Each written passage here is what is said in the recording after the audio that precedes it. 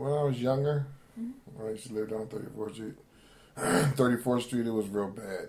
You know, gang wars. You couldn't walk 2 blocks unless you be in somebody else's turf or stuff like that there. That was back in the day when Herman Rice and Andy Jenkins and all of them created Mantua Community Planners and tried to control the gang fighting and killing and stuff like that there. Today, it's a lot subtler now. You don't have as much of the gang wars. You have more of the drug wars now. You don't have, like, all the gangs that we had when I was younger anyway, but now, you know, you have these little pockets of drug dealers that like to set up corners and stuff like that there. So it's the same, but it's different. You know what I'm saying?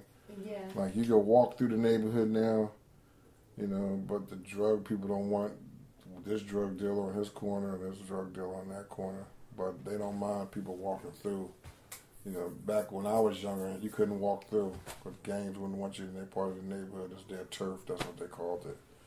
So it's a lot safer now, but still just as dangerous because if there's something happens and they start shooting and fighting, so you're in the same situation you was 15 years ago. You know, but that's about it. I think the neighborhood is changing a whole lot with all the development going on around here. In another 10 years, you won't have an empty lot in the neighborhood because with Drexel coming in the neighborhood and trying to get all the employees housing right here in the neighborhood is changing the dynamics of the neighborhood a whole lot. You know, so I think it's for the better. You know, bringing new people in the neighborhood, so I think it's for the better.